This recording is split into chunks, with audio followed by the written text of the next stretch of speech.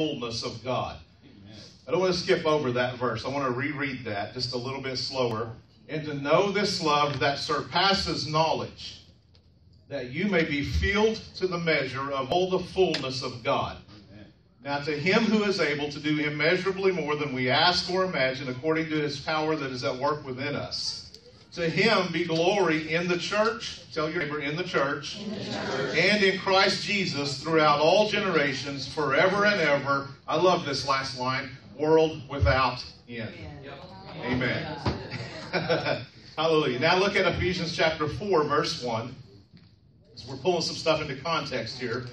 Now I want you just to begin thinking about, let this get in your mind, and begin thinking about what it means to be filled with the fullness of God. Amen. That's an incredible statement that he made. To be filled with the fullness of God. Now listen, this speaks to your capacity and my capacity. We sell ourselves so short sometimes in thinking that we can't accomplish anything significant or great. And a lot of times it's because we've been damaged in life, and the things that we've encountered abuses and control and manipulation and things like that. And so it damages our psyche. It has an effect on us. It alters us to a degree where we need healing to move past that. But you have tremendous capacity. And it's been shared here before through different ministers. But let me just remind you of this. When Jesus stepped out of the boat on the shore of a Gentile country, a man comes out of the tomb and meets him, a man they call Legion, who one story says has 1,000 demons in him. Another story says a couple of thousand. Another story says that there's a couple of men. But either way, I want you to see it. This is the thing I want you to get your mind wrapped around. One man has in him 1,000 spiritual entities. He is housing them, and he's not living a functional life, granted, because he's living out of the tombs. He's breaking chains that they put on him. He's causing fear. He's being tormented, so he's tormenting. That's kind of the cycle. When you're being tormented, you end up inadvertently doing the same thing. And you don't mean to, but that's just the state that you're living in. And so he is out holding all of that in him, but it's to the negative degree. When Jesus comes and sets the man free, the spirits say, now we know that whole story. The battle was for the region, because the spirits say, if you must make us leave, at least don't cast us out of the territory, right? So the story, there's the underlying theme, is it's always a fight for territory. It's always a fight for a region. But he says, go into the swine. So the swine, 2,000 swine, could not house what one man had inside of him. So they ran violently down a cliff off into the sea and killed themselves. So I'm only bringing that up because I want you to get that one man had in him what 2,000 pigs could not hold. Amen. Okay? It's tremendous capacity. Now that's the negative side of it. The other side of it is that God created you so much like him that you were designed to house glory. That Christ in you is the hope of glory. You were designed like him, created like him in his likeness, in his image. Now that doesn't mean that God has blonde hair and blue eyes or brown hair. It doesn't mean that he's even shaped like this. But you're a spirit just like God. So that's where you were created, in his image and his likeness. It has to do with your spiritual state of being and your spiritual capacity. You're just like your Father. Amen? Okay, so the fullness of God is an incredible thing to think about, but he said you were designed to house that. Have you ever seen Men in Black? It's pretty comical movie. It's a little gross for me. I don't like all that stuff. But the cool part is in the first one, they're looking for something. These aliens come looking for the galaxy.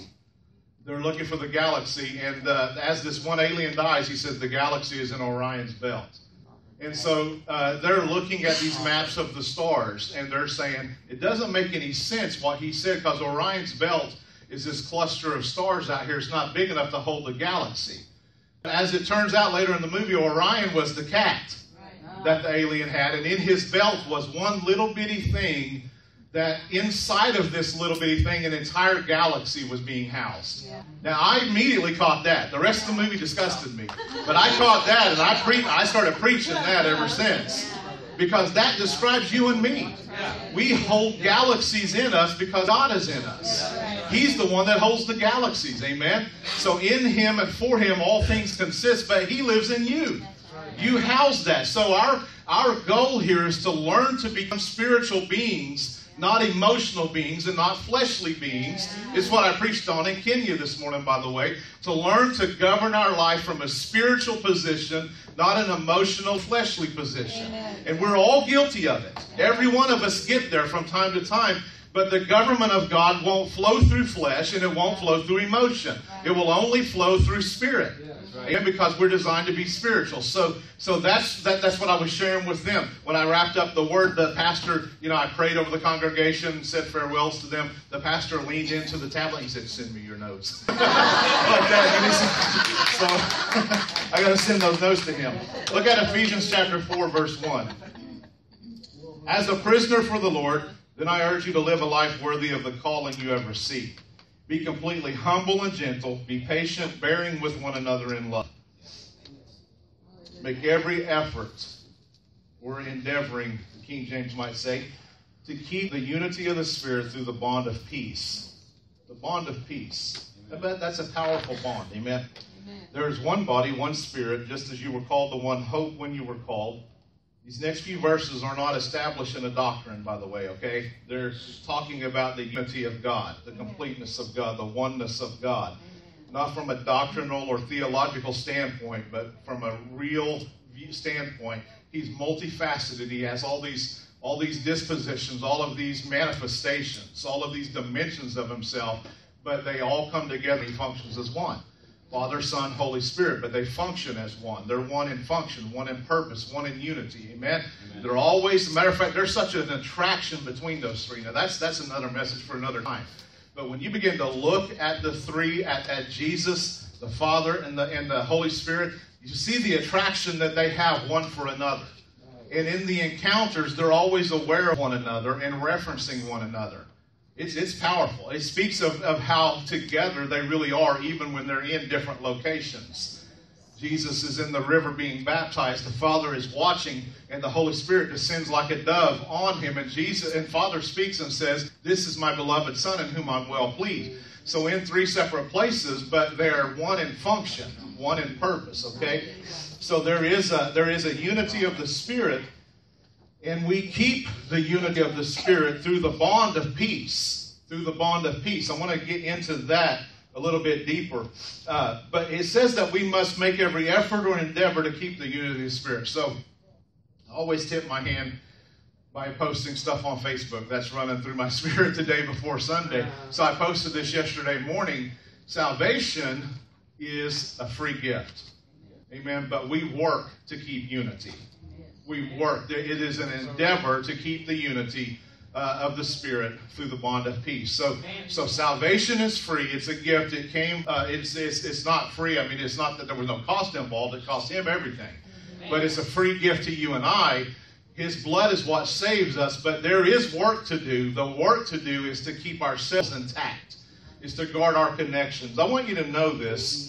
I don't say this lightly either. There's absolutely nothing the enemy of your soul can do to stop you. That's right. There is nothing he can do to stop you unless you become disconnected or disjointed or discombobulated from the rest of the body of Christ. That's right. Because in doing that, what you do is you cut the life flow off.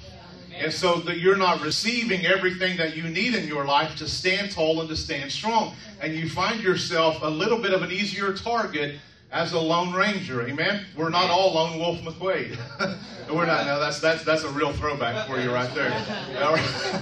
So we're not isolated individually. We're not superheroes. Even though we do have the Spirit of God in us, corporately we were designed to be connected to one another. Okay, so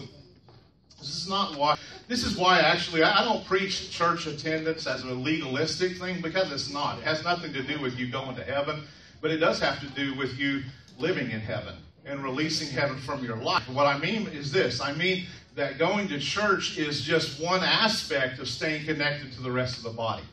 It's one aspect of it. It's one dimension of it. So it's us coming together, recognizing that we're not the only ones going through stuff in life. But you're going through stuff. I'm going through stuff. She is. He is. We all come together in a setting like this, and we draw strength from one another. I mean, I don't know about you, but I can feel it. Every time we come together, I can feel the flow. I can feel the unity. I can feel the peace, the strength, the synergy of the body dwelling together in unity. Okay, so that's very important. Not from a legalistic standpoint, but it's designed that way. We're designed that way. One Lord, one faith, one baptism, one God and Father of all, who is over all and through all and in all. But to each one of us, grace has been given, as Christ has apportioned it. This is why it says, when he ascended on high, he took many captives and he gave gifts to people. What does he ascended mean? Except that he also descended to the lower earthly regions. He who descended is the very one who ascended higher than all the heavens, comma, in order to fill the whole universe. Amen. So it's his goal, it's his objective that you be filled with the fullness of God, that the earth be filled with the glory of God, and that the universe be filled with the fullness of God as well. All right, now I understand that he is everywhere. Spiritually speaking, he is everywhere. But what we're after is importing an invisible realm into a visible realm. So we are not doing something that's not already done in the Spirit, but we're taking what's done in the Spirit and importing it into the seen realm, into the seen world, so that this earth is filled with the glory of God. Now, I know that spiritually speaking, the universe is full of him already, and all things consist by him and for him. I know that, but what he has designed us to do and anointed us to do is to bring that into our realm, bring that into our world, and make our world here look like his world, okay?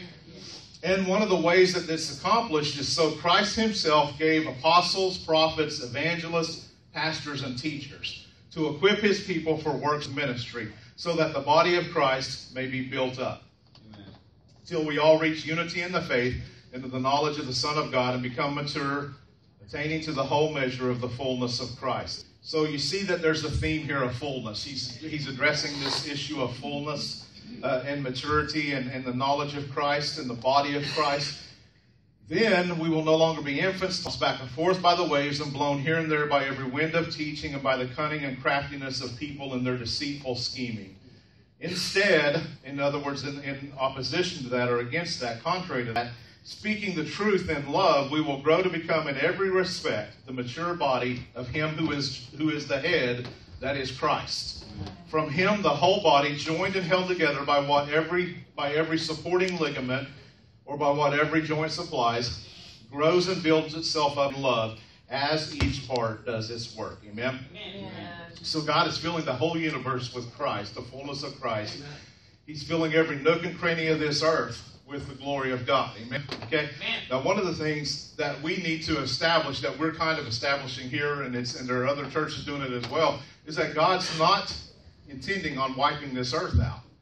He's not bent on destroying this earth. He's not bent on destroying humanity. It's not in his heart. That's right. It's not in the Father's heart. And only a misunderstanding of Scripture leads you to that conclusion.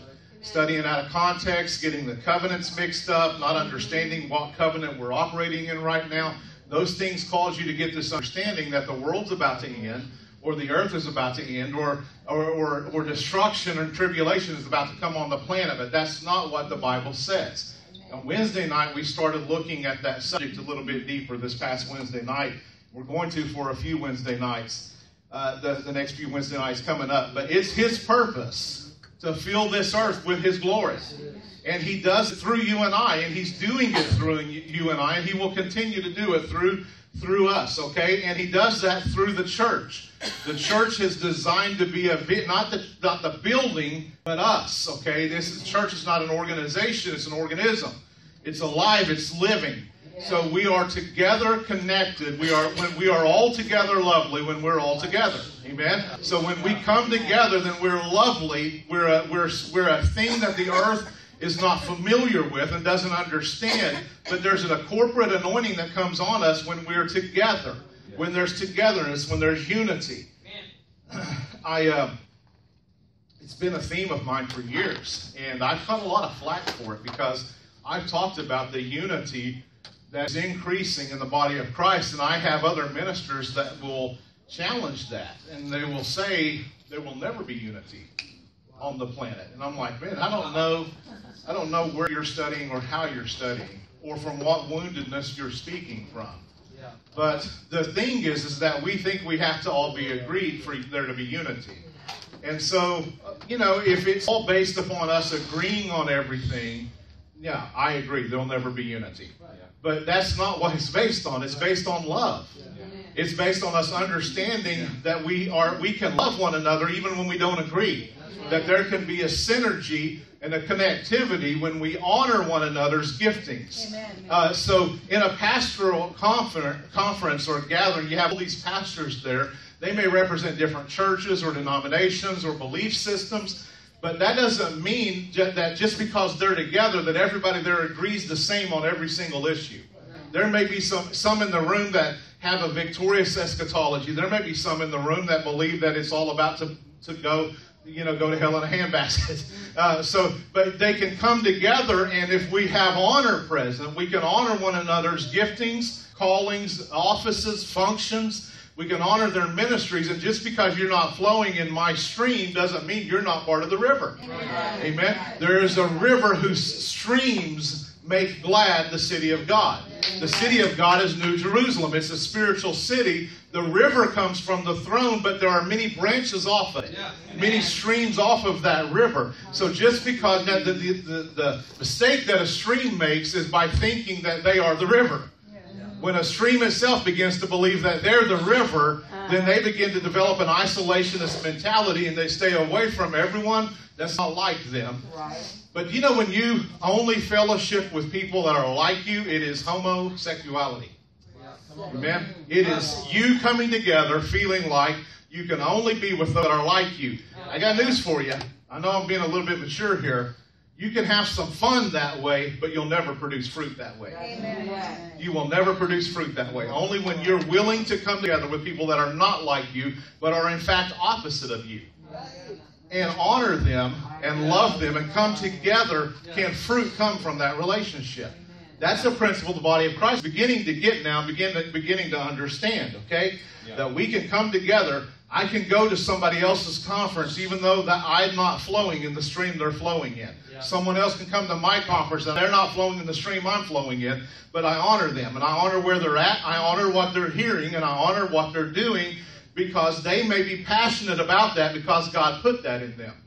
I'm passionate about the obvious things that I'm passionate about. It's reformation, truth, revelation, the kingdom in us now, victorious eschatology. These are things I'm passionate about, and people sometimes wish I'd shut up and get off of it. I can't get off of it. It's what's in me. It's all I have in me. It's what's burning in me and rolling in me and resonating in me. And it will find its way out of every sermon I preach. Every message I preach, it's going to find a way to come out somehow at some point because that's the stream that I flow in. Amen? Hallelujah. So he's filling the whole earth with the glory of God. It's not his heart to destroy the earth. It's his heart to fill it with the glory of God. Now, I don't have time to get into that because if you're wondering, well, what about the verses that say heaven and earth are going to pass away and this and that? I don't have time to tackle that this morning, but get Wednesday night CD, okay? Because I really dealt with that in detail. So it's his purpose for the church to demonstrate on this planet here and now a kingdom of sons. We're all kings and priests under Jesus. He's the King of kings. He's the Lord of lords. But do you see that? He's the King of kings. He's the Lord of lords. So that means we are anointed to be kings and priests or lords in the earth realm. Not capital L, but we are. What does a lord do? A lord just governs. A lord rules and has dominion. That's all it's talking about. Okay? So this is not talking about the nobility of particular nations. This is talking about his sons and daughters. His sons and daughters in the earth. He's King of kings. He's Lord of lords. Okay? So sons is not a gender-specific statement. In the New Covenant, sons refers to maturity of identity. It's when it has nothing to do with male and female because in the New Covenant, they're not male or female. That's not how he views us. That's not how he sees us. He sees us as spirit. He sees us like him. Here we relate to one another in those terms. But in the kingdom of heaven, in the kingdom of God, those terms really don't exist. We're sons of God. We're the mature sons of God, or we're the children of God, one or the other. Okay? So the earth is voice activated to the sons of God. The earth is voice activated to the sons of God. So the earth is waiting to hear what the mature sons are saying. Amen? That's what this earth is waiting to hear. Now, that doesn't mean The voice doesn't mean whining and complaining and protesting. That's not what the earth, that makes the earth groan, in fact.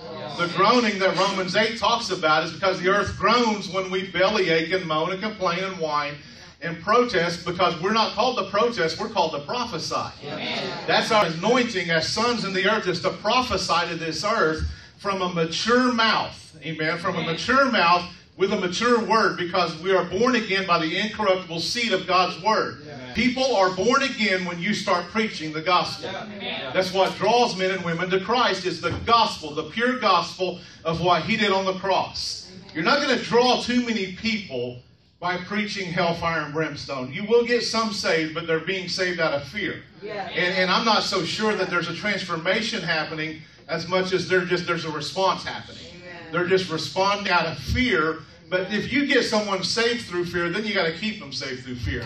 Amen. Then you got to continually keep them scared. But how many of you know there's no condemnation to them that are in Christ Jesus? So I don't have to use fear. We don't have to use fear. We use love. And love draws people to Christ. Amen. When they hear how much God loves this world. Not one day when they straighten their act up, but now. Man, He loves this world. And what He demonstrated His love for us in that while we were yet sinners, He died for us. Amen. So that's the demonstration of His great love that He has for us. Amen. Okay. Man, I didn't even think I had anything to say today. So let me just remind you of a couple things that we talked about 2 years ago. As we established kind of Grace Center structure, systems, and networks here as we move forward, I brought up several places there in Ephesians 3 and Ephesians 4 where it talks about the fullness of God. Yeah. The earth being filled with the fullness, us being filled with the fullness. The reason why there's been such a returning to apostolic ministry and restoration of apostolic ministry is because it's the only administration that can house the glory of God. Amen. It's designed that way scripturally. Amen. Apostolic ministry, there's a full fivefold ministry. The word, it's called apostolic ministry, but that doesn't mean it's just all about the apostles. They're just part of it. They're a key part of it. They're just part of it.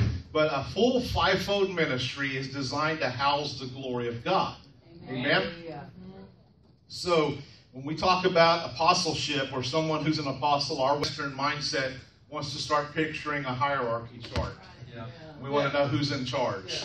Who's in charge of what. And so we start putting these charts together by trying to determine who's on the top of it. But that's not the New Testament model of church government. Instead, think of it this way. Think of the 5 major organs of the body. 5 major organs that we need to be healthy. And they all work together and are connected one to the other. Each one having a vital function to the health of your body. Yeah. And that's really what fivefold ministry is about. Every one of the fivefold ministry is important to the health of the body. And so what we've seen historically this last 50 years, especially 50 to 70 years, we've seen restoration of evangelists and pastor, and teacher. In the 90s, we started seeing, or the 80s and 90s, we started seeing the prophet, the office of a prophet restored. And then the late 90s and on into the 2000s, the apostle was restored. And then after that, after the body of Christ started receiving full fivefold ministry again, because she had stopped for a while, and it was just all about pastors. For the longest time, it was just all, there was the Western mindset was there's one man in charge of everything. He does everything. And we just called them pastors. What we really did was burned a lot of pastors out by putting responsibilities on them that they were never designed to carry by themselves. A lot of them were functioning as other things, but we were just calling them pastors. So that brought a lot of confusion to the body of Christ because they're wondering, well, if you're a pastor, why aren't you caring for me personally? Why aren't you spending time with me? Why aren't you fellowshipping with me? Why are you not at my bedside when I'm sick? And in fact, what we were doing a lot of times when there were prophets and apostles or teachers that we were calling pastors, it's not even in their heart to go sit at your bedside. It's not at their heart to sit and fellowship with you, but they were doing it, begrudgingly. Because their gift had them pulling them over to a different location. But there are true, genuine pastors in the body of Christ that's their passion. They want to hang out with you.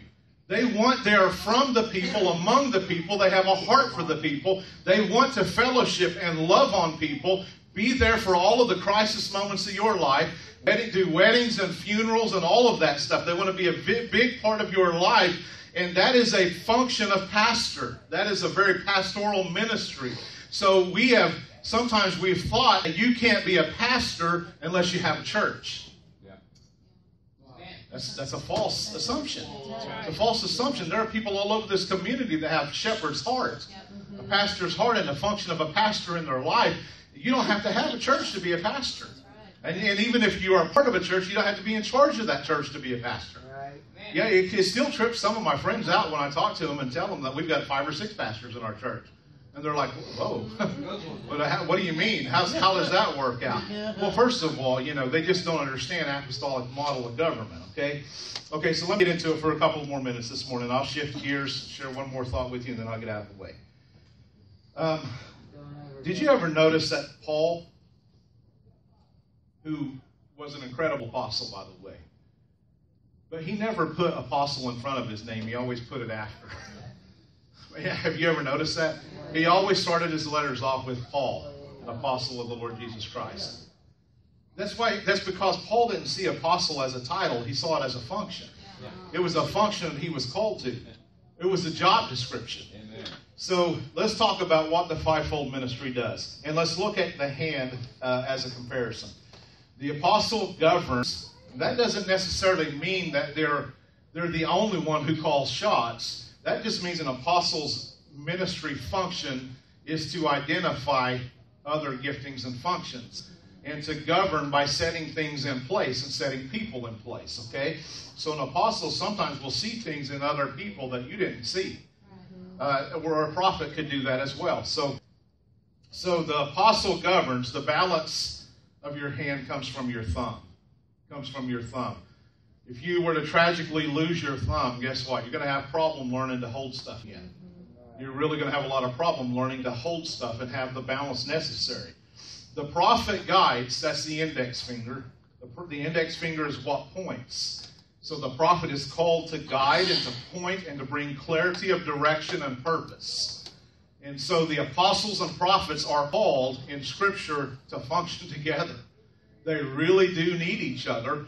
Because a prophet that doesn't have an apostle in his life could get a heavy dose sometimes and get off balance with pointing all the time, and prophesying all the time, but no governmental structure ever being put in place. And likewise, an apostle can spend all of his time with governmental structure and sitting there all the time talking about structure this and organization that, and system this and system that. And the prophet's like, shut up already, let's go somewhere, let's move. Let's get some momentum and movement going here. So they're really called to function together. And they're the most effective when they're functioning together. The teacher grounds the body of Christ. Look at your small finger.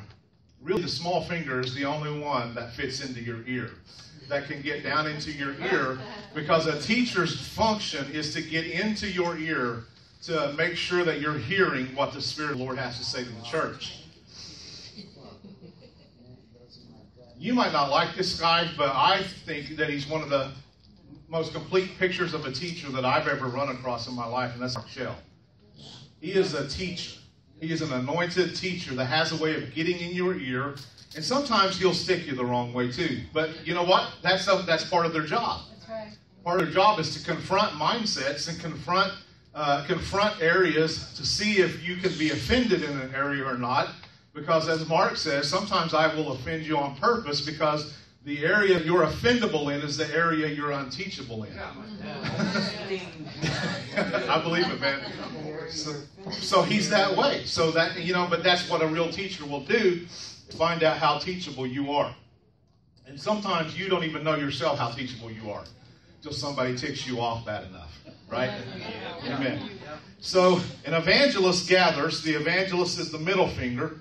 You'll understand if I don't just hold up the middle finger, right? He has the longest reach. The evangelist extends, okay? The evangelist goes further than the rest of them. He reaches out. Now, the pastor is the covenant finger. The pastor is the one that is married to the church in covenant relationship with the church. The pastor is the shepherd willing to lay his life down. The Pastor is the one who really has a heart for the people of God. So God has restored those offices, but he's establishing all over the earth now apostolic ministry back to the body of Christ. And the reason why is because it's the only administration that understands body ministry, and it's the only administration that can manifest true unity. Because it's not about a hierarchy, but it's about a body. So in my body, they're saying that the five major organs, what would happen one day if my organs began to rebel against one another and argue over who was the most important organ? Now that sounds kind of silly, doesn't it? I mean, when you think about it from that perspective, but when you begin to spend time trying to figure out who's in charge and who the most important necessary component is, or the most important part, you're missing the bigger picture. Because we all need each other. And we all have a function, a very specific function, okay? So, apostolic ministry eliminates hierarchy. And it does away with one-man shows. And watch this, in the days ahead, you're going to see less and less superstar ministers. And superstar ministries. It's not going to be about the one-man show and one man rising to stardom, but it's going to be about regions where apostolic ministry is established. Now, we already have models of them starting to pop up around the country. Bethel is a perfect model of it. But there are other ones. There are other ones that are less well-known. Global Sphere Centers. There are numerous ones out in Florida that I'm aware of that I fellowship with out there. But, matter of fact, Grace Center is becoming one. Now, not everybody around the country knows about us, but there are some all over the country that know about us, and some around the world too. That's right. Let me shift gears for just a minute and talk about kingdom networking. This will be the last thought I share with you. Luke shares a story about Jesus telling Peter to launch out into the deep to catch the drought of fish. He shares that story. And John shares a similar story, but it's at a different point in Jesus' ministry. So when Luke shares the story, Jesus comes to the seashore. They're fishing. They've toiled all night. They've caught nothing. Amen? They've worked hard, toiled, caught nothing. He tells them to go deeper. Okay, so he's telling them fish harder, fish deeper. But in John chapter 21, a different scenario plays out. Let's just turn over there real quick. Let me read a few of the verses again. John chapter 21. Verse 1. After this, Jesus let himself be seen and revealed again to the disciples at the Sea of Tiberias. And he did it in this way. There were together Simon Peter and Thomas called the twin, and Nathanael from Cana of Galilee, also the sons of Zebedee, and two other disciples. Simon Peter said to them, I'm going fishing. They said to him, and we are coming with you. So they went out and got into the boat. Throughout that night they caught nothing. Morning was already breaking when Jesus came to the beach and stood there. However, the disciples did not know that it was Jesus. So Jesus said to them, Children, do you have any meat or fish? Have you caught anything to eat? And they answered him, No. And he said to them, Cast the net on the right side of the boat, and you will find some. I want to highlight something here. Before, when this had happened to them, he instructs them to cast deep. So their abundance is connected to their obedience. And I want to repeat that. Their abundance is connected to their obedience. Yeah. After the cross, though, and after the resurrection, he comes out and a familiar scene is playing out. He this time tells them, cast your net on the right side of the boat for a large catch. So rightly dividing the word of truth is when we begin to understand what is truth in relation to the old covenant and what is truth in relation to the new covenant. That's one aspect of rightly dividing the word of truth. So this time they cast their net on the right side of the boat and they catch a large draught of fish. And this time their abundance is tied to his obedience. Because on the right side of the cross it's about the obedience of the Son, the last Adam. And before the cross we have to hear and obey. And obedience is still helpful in the new covenant. But all of our abundance is tied to his obedience. It's all about what he accomplished on our behalf. So they cast the net, and now they were not able to haul it in for such a large catch. Then the disciple whom Jesus loved said, Peter, it is the Lord. Simon Peter, hearing him say that it was the Lord, girded on his outer garment and his fisherman's coat, and for he was stripped, and sprang into the sea. The other disciples came in the small boat, for they were not far from the shore, only some 100 yards away. dragging the net full of fish. When they got out on the land, they saw a fire of coals there and fish lying on it and bread. Did you notice that? That he comes up, small things like that get my attention. He comes up to him and he says, do you have any fish? And then he tells them to go on the right side of the boat. But by the time they get from the shore back to the beach, he already has fish cooking for them. It's a picture of the finished work. Is what it's a picture of. Okay, so he had a finished work prepared for them already when they got back to the shore. So he says to them, bring some of the fish that you've just caught. Let's put it all together here. So Simon went aboard and hauled the net to land full of large fish, 153 of them. Though there were so many, the net was not torn. Now let me just talk to you for just a second. Brother David was sharing one time as well, and he kind of touched on this, Brother David Culver, and a great teacher, by the way. A lot of you guys don't get to hear him because he teaches on Wednesday nights, but he's got a lot of knowledge and wisdom. And I love it that God is surrounding me with people that have knowledge and wisdom and experience. I love it. I'll tell you, it's humbling that he's connecting our ministry to guys like Tony Miller, Terry Bates, and then all of the other guys, Jamie Englehart, Nate Blouse, and that he's sending people into our ministry here locally that have that much wisdom. Okay, 153. Very specific number. Wouldn't you agree? Very specific number. And it's not an accident, I promise you that. When you start digging into this subject, I'm just going to tell you that as I begin to research it in my book on the numbers in Scripture, this is not something I pulled out. This is something I read in this book of numbers in Scripture. He gets into the math of God's Word and the numbers that are so detailed in God's Word. And he says this, okay? He says there were 153 varieties of fish in the Sea of Tiberias. Now that's interesting. 153 varieties of fish in the Sea of Tiberias. Okay, number 2, Hebrew and Greek letters have numerical value as well. So a Hebrew and a Greek letter or a word, not only is it a word or a letter, but it's also a picture. Especially the Hebrew is a picture, but Hebrew and Greek have numerical value. So all of the letters have individual numerical value. And that method of study is called the gematria of the word, understanding the gematria of the word, okay? So the numerical value of the word fishes in the Greek is the Greek word ichthus, and the numerical value is 153. Wow. Let's just blow our minds together for a few minutes here. The numerical value of the words, the nets, is 1,224, which is 8 times 153. 8 is the number of new beginnings in Scripture. So the word the nets is 8 times 153. The Hebrew phrase, Benai Ha Elohim, it means the sons of God. Benai Ha Elohim. It means the sons of God. And that phrase is in Scripture 7 times. How many of you want to take a guess at what the numerical value is? 153. The expression creation of God is in Scripture also valued at 1,224, which is 8 times 153.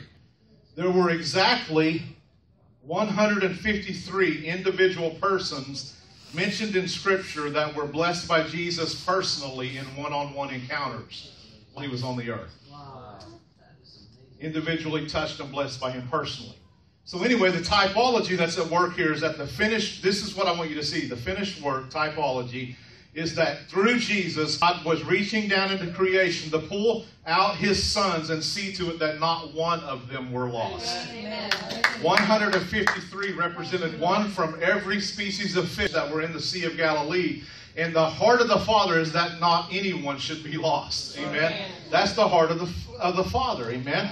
So it's incredible. It's an incredible time. One more verse I want to share with you, and it's Ephesians chapter 5. So we started at 3, chapter 4, now chapter 5. Those details jump out at me, like how nets and fishing were involved in the calling of the 4 disciples. In the restoration of Peter and the disciples, nets and fishing were once again involved. Jesus used fish, he used nets to teach kingdom principles all throughout his time with them, okay? I believe we're living in days right now that are strategic, transitional, and divinely energized from heaven The days that we're living in are alive with opportunity and excitement. Now, I understand that there's some fear out there of uncertainty and unknown, but I'm not going to focus on that, or at least I'm not going to meditate on that. I might look at it from time to time to see if God has something to say to me about it, but I'm not going to meditate on uncertainty and unknown. What I am going to meditate on is God's Word, because these are exciting days that we're living in. Ephesians 5 verse 16 says, and I'm reading out of the Amplified Bible, live purposefully, worthily, and accurately, not as the unwise and witless, but as wise, sensible, intelligent people, making the very most of the time, buying up each opportunity, because the days are evil. Therefore, do not be vague and thoughtless and foolish, but understanding and firmly grasping what the will of the Lord is. Now, 3 words. All 3 words describe, I believe, characteristic of the church right now. Purposeful, accurate, and intelligent. So 3 words. Those are 3 areas where reformation is sweeping through the body of Christ right now, helping us to become, empowering us to become purposeful, accurate, and intelligent. Amen? Amen. Change is taking place at a rapid rate all over the world. And the body of Christ that recognizes it, learns to tap into it and to flow with it. And as long as we don't resist it, we'll always be a part of God's divine aligning and connecting and reconnecting. And sometimes He disconnects before He connects. Amen? Sometimes he disconnects different areas before He reconnects us or connects us for the first time in this area. But I'm going to stop right there. There's other stuff I could share, but we're getting up close to 12, and I don't want to keep you too late today. But it's exciting times that we're living in. It's exciting to be alive in the kingdom of God right now. I love traveling. I love sharing the Word of God. It's in my heart. I'm going to miss you guys. After this morning, you won't hear from me again until Easter Sunday morning. It's on a Sunday morning. I take that back. I'll be preaching Wednesday night. So, and then when we return on a Tuesday, I'll be preaching again that Wednesday night as well. But on a Sunday, some of you I won't see again until Easter Sunday morning. But just keep us in your prayers and pray over the trip and watch Facebook, because we will post updates and we'll let you know what we're doing from day to day and where we're going to be ministering at, that sort of thing. And pray about this trip. Amen. It's going to be an awesome time. Pastor Raymond Graham is going to be here soon. And let me get, I say soon, the end of March. Let me look at my calendar.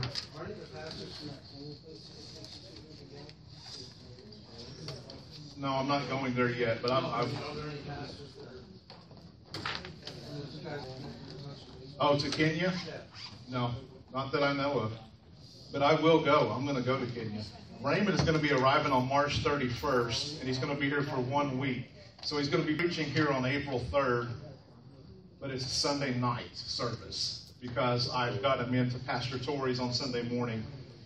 So it's going to be a Sunday night service here. And but just a couple more things, just real quick. Like the Apostle Paul, trying to cover all the ground before I leave. Remember these 2 speakers coming in. Let's take care of Pastor Kelly and Pastor Heather next week. The Sunday after that, Pastor Aaron Bird, he is coming in. He has a mission trip coming up. So what he's doing right now is he's raising funds. He was calling everybody. He's working. He's fundraising, doing everything he can to raise money for some trips coming up. So let's sow into him that Sunday morning. So it's not next Sunday, but it will be the 20th, I believe. The 20th, when he's here at the end of the service, let's receive a good offering and sow into his life and into his upcoming trip. Aaron is growing a lot. Man, I've seen such a lot of maturity and development and growth in his life. I'm very proud of him. I've known that young man since he was a boy. He was in my youth group when I was a youth pastor. That starts dating me, amen? But he is anointed, talented, gifted guy, and has a real heart for the gospel, amen? So you'll be blessed. Hallelujah. Let's stand up.